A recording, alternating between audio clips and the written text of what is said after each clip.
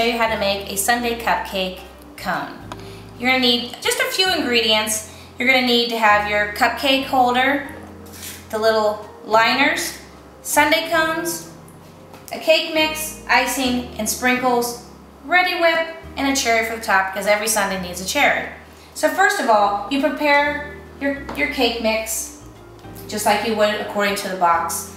And after that, you're gonna pour the batter into each sundae cone. But you're gonna just pour it right, mine are already made up ahead of time, but you're gonna pour them just a little bit below the top because it will expand in cooking. Then you're gonna place it on top of the baking cup. And if you have all 12 here, you place them in, and then the batter and the cone goes in the oven just like that. Be a little bit careful so that they don't tip going into the oven. And they're probably gonna take about 15 minutes, but check them. Cupcakes take anywhere from 15 to 20 minutes, but check to see, to make sure they are done. After that, let them cool completely.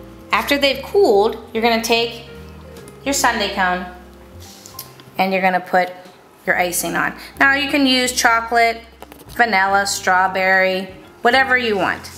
Whatever your children like, whatever your family likes. And you're gonna icing all around the cupcake. Doesn't have to be pretty, just to kind of coat it. And then you want to coat all on that first level of the cone, because that's where our sprinkles are going to stick to be our sundae. Everybody likes sprinkles on their sundae. Most kids love to do this, so this might be a nice little treat.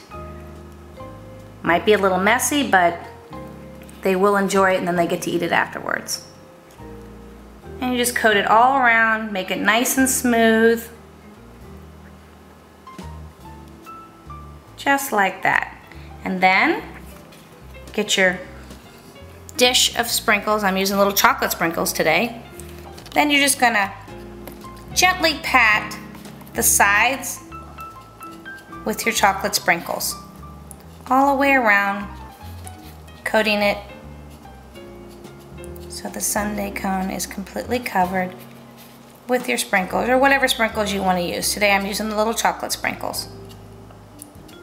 And there you have your chocolate sprinkled sundae cone. But one thing you do need to remember, when you put your ready whip on, you gotta be ready to serve it because it will not stay, it will melt. So then you can make these cones ahead of time, and then right before you want to serve, you want to shake up your ready whip and just put a nice little top of ready whip on top there. And place your cherry, and there you have cupcake sundae cone.